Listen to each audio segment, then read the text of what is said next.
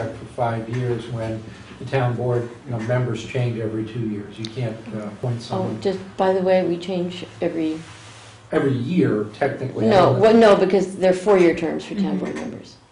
Okay.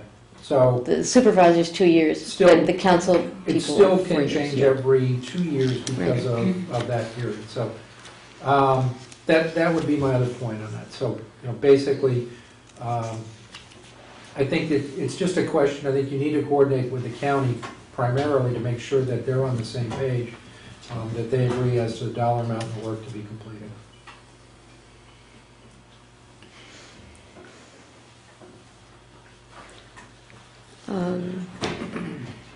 Well, from the county, they seem to say the extension of the agreement has been placed on their June 16th meeting agenda. Virginia, can I address this, or? Yes, sure. I mean, I think it might be easier.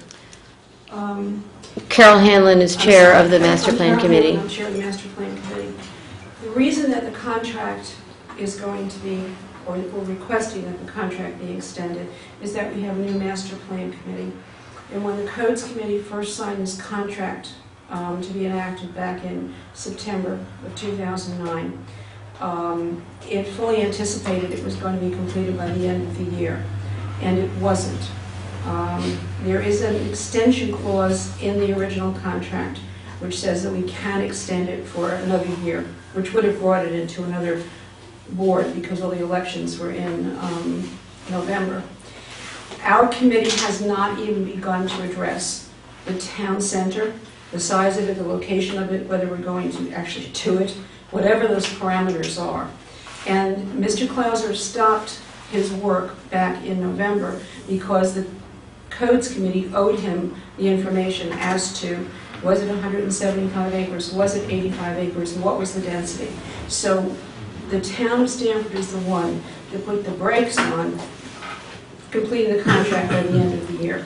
And then with the change of the board and the change of the committee, all right, we didn't continue any work, obviously. We had Mr. Klauser come in and address the committee, and we decided at that point, until the committee got its arms around exactly what was going on, we had Ed Mills here from Dutchess County Water and Waste Authority, that we would put a stop to the contract and any work that was being done now, because it did actually expire last December. What we are asking for, and we have coordinated this with Dutchess County Water and Waste Authority, is an extension just so that the committee can look at the feasibility study and exactly how we want to go forward with it. Now, you asked about how much work had been done. It was 25% of the contract had been completed.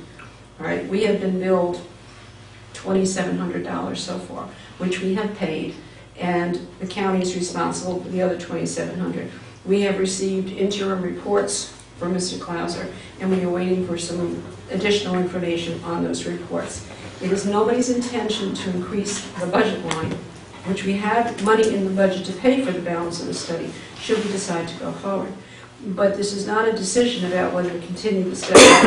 This is just a request to extend the contract for that period of time, that we would need to take a look at it because the committee is not in any way at that point. Right? Dutchess County Waste and Water Authority has gotten the money from the county. It's not their money, it's county money. So they originally wrote the contract, and they have been working with us and understand the point at which the Master Plan Committee is and why we can't continue. So that's really what we're asking the board for. And I don't know if that answers all your questions.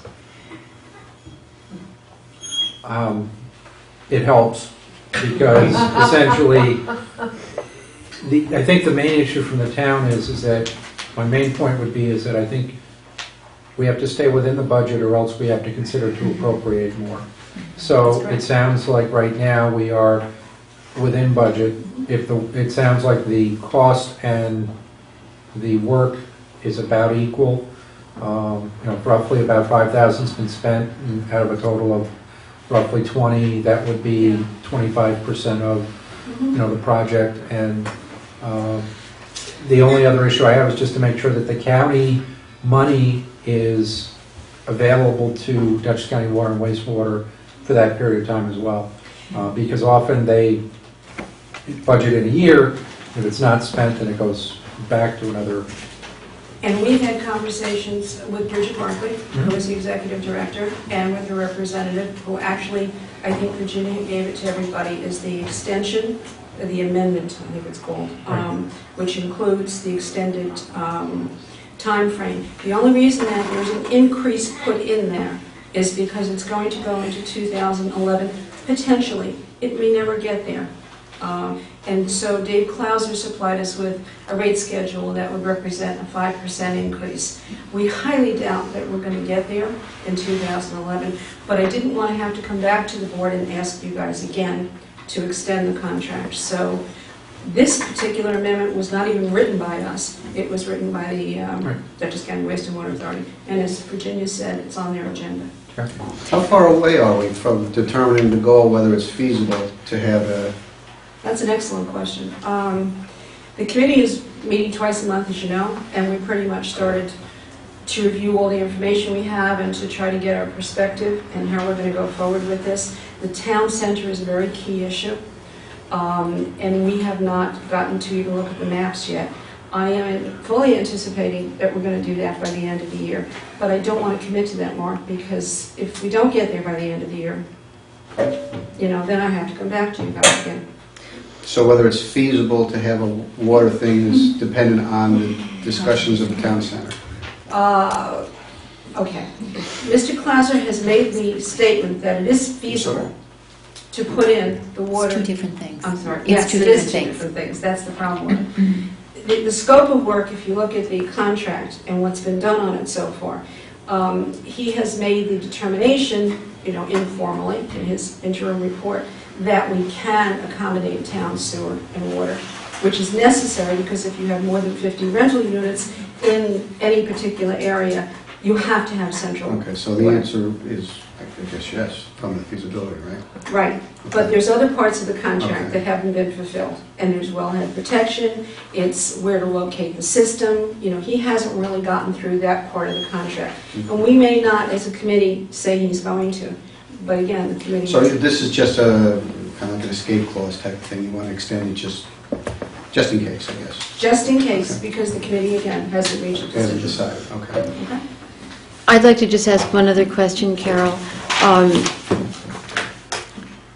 Is it that because this study has already been begun and we are now considering extending the contract, is the master plan committee going to consider the issue of the town center as one of the first things they look at in your work?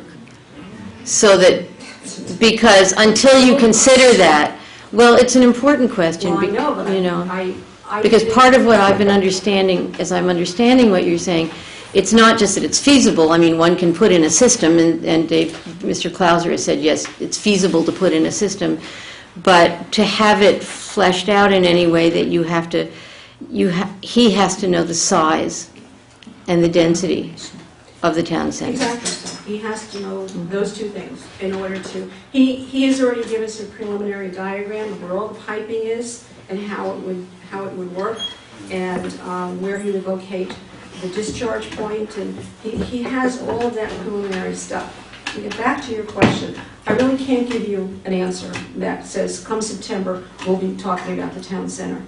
I think the committee is moving along. I think the committee has a lot of ground to cover. We have to look at all the previous material that was done by the Codes Committee and where the old master plan was, and Joe Russell's study, and all the way through. So I think it's going to be an ongoing process. One of the things we hope to do very shortly is to establish some timeframes in which to accomplish this. But we've only just got our feet on the ground. So I don't want to give you a firm answer, because I don't think it's a good one. Thank you.